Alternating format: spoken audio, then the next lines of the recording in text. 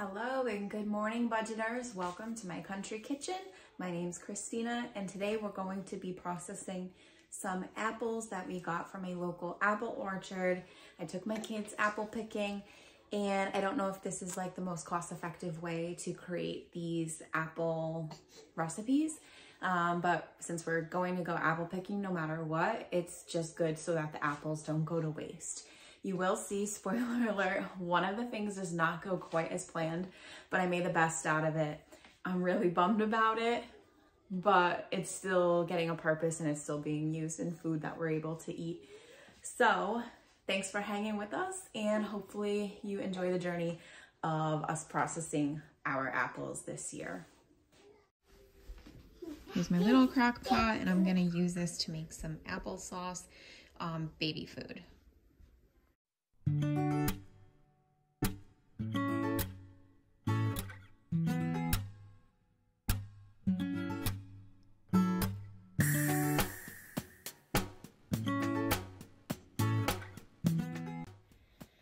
All right, so I just about filled my crock pot.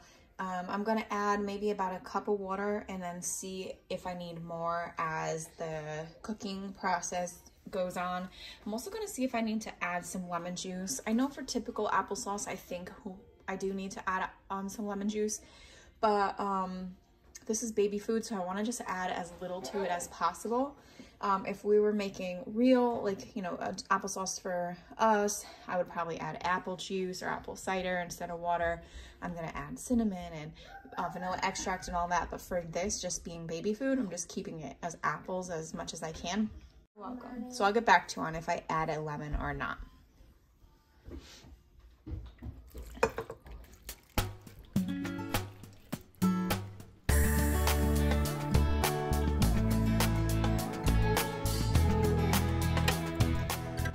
Alexa, set timer for 4 hours. 4 hours, starting now. All right, so the timer went off. Let's take a look at how the apples have cooked down. All right, so they don't look much different. They have decreased like their height. So like pretty much the water is coming out of them. Essentially they're becoming mushier, but I do want to get in there and start mashing some because you can see there's little pieces that are starting to like dry out a little. So let me mash this up a little bit and see what we get. All right, so I'm just gonna try to use this little meat masher. It literally just came in the mail today. So I'm just, oh yeah. It is so, yeah, there's like no difficulty to this at all. It's simply just mashing down really nicely. I would grab my immersion blender. I probably will, since this is actually baby food. Now, if this is just regular applesauce, like I'll make later on in the video, I'd probably leave it like this texture, like maybe mix it a little bit more. Yeah, let me grab my immersion blender.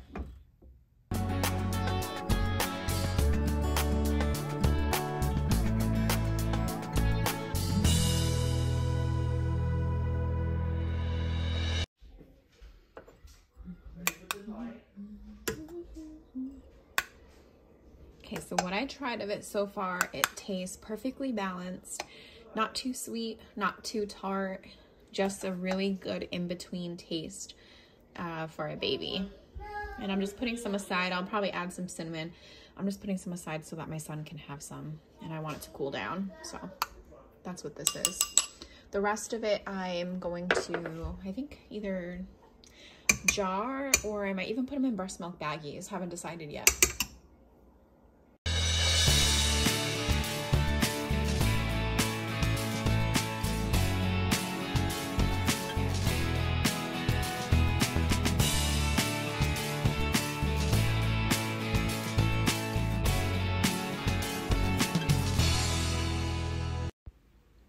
As you can tell, my son got into the apples. Those are his little bite marks, so they were so cute. But for this recipe, we're going to be making applesauce, a chunky applesauce. You'll see this is what actually went wrong. I should have used a crock pot liner or just used that small crock pot from the first day. All right, so at this point I've got a full bowl of cored and sliced apples. Now I'm just gonna go through and remove if there's any remaining skin, if there's any kind of seed pieces in there, because I don't want anything hard. I want the applesauce to not have like those hard little, I don't know what they are, seed peels, I don't know. But I'm just gonna go through and then I'm gonna cut them into pieces and I'm gonna load them into my crock pot. And I'm gonna see where I'm at. I might have to core more apples, but we'll see.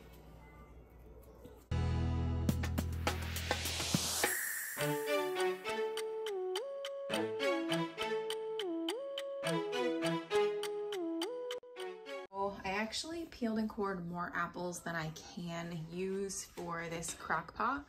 So you'll see all the apples are there in that crock pot. And again, those are all a variety of apples. And then I'm gonna add the juice of a lemon or two. I'm gonna see how much I get. And then I also have my vanilla extract that I made. I have a highlights on my Instagram stories. You can go check that out. It's very simple how to make vanilla extract. And I think I'm gonna just grab my cinnamon and I'm gonna add that to this as well.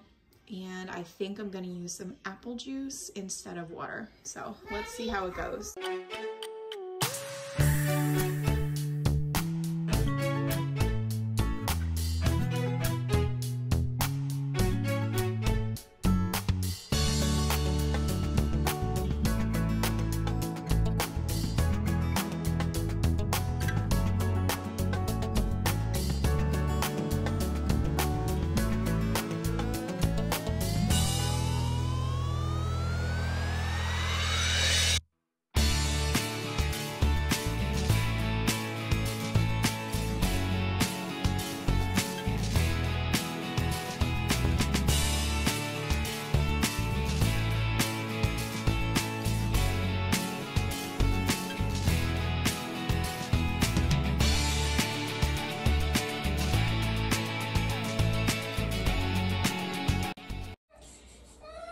So I did have leftover apples and I decided to fill this little baking tray and I'm gonna try to make some kind of apple crisp with it.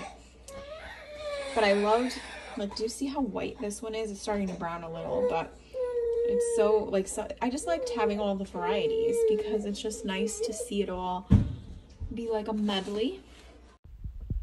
So for this apple crisp, I had no idea what I was doing. I just threw together a few things I thought I would like. I oiled or greased the bottom of my pan. I think it's a 9x9. I added some apple pie spice, added cinnamon, brown sugar, and I added that all to the apples and folded it all together.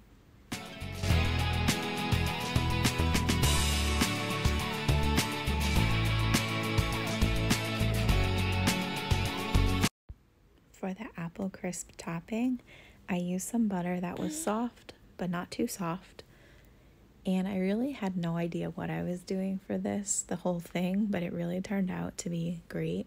I just cubed up the butter, added a 1/3 cup of sugar, a 1/3 cup of flour, and a 1/3 cup of brown sugar. And I kneaded it all together until it showed signs of being clumpy. And I didn't want to melt the butter too much. And when it looked about right, I added it on top of the apple crisp. Again, I had no idea what I was doing, but it turned out delicious. All right, so this is how the apple crumble looks right now. Honestly, I just did that blind. I don't know if this is gonna work or not. The butter probably should have been more cold. I don't know how long to bake it for. I really don't know anything, but I'm just giving it a try and we'll see how it comes out.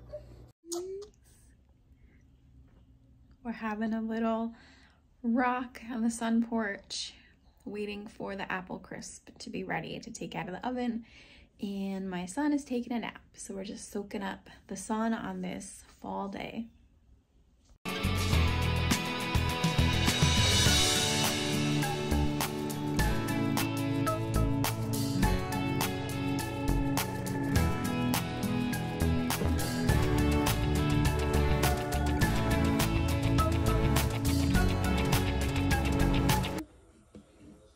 So here's where we're at with the applesauce. We're going to test it to see if it's mushy. I have my helper. Hi, mister. Hi, Piercy. Hi.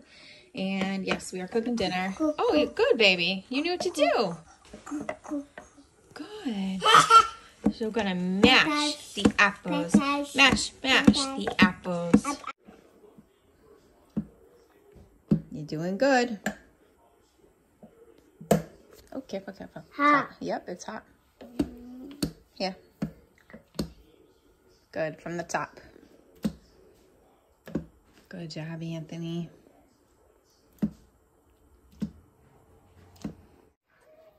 Okay, so I have bad news about my applesauce. So this was the texture I wanted, a little chunky. I was gonna try canning for the first time, but I took a bite of this and it tasted gross. And I think I know what happened. I don't think it was apples. I don't think it was anything I added. Hi, baby. I think it's the fact that this crock pot I use for all of my like chicken fajitas and all that other stuff. And so it just smells like, or it must retain some of that meat, onion flavor. And I just try to add a little sugar, brown sugar to it to see like, okay, was it just like not sweet?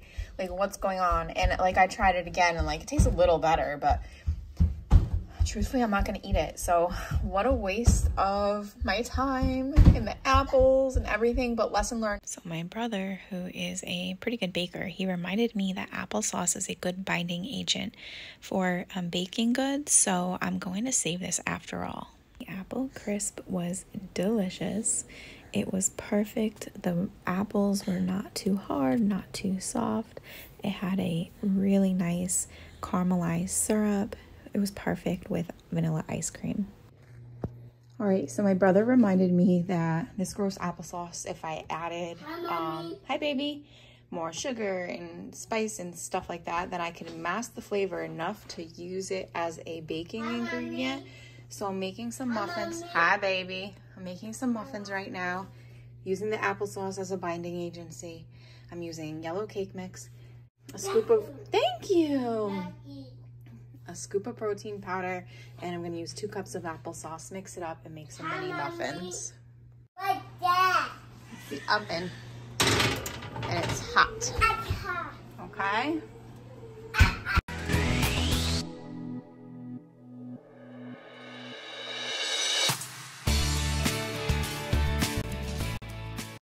All right, so that's the apple processing video. It was a little long, but you know, there were lots of processes that we went through, lots of different recipes. It was a lot of work.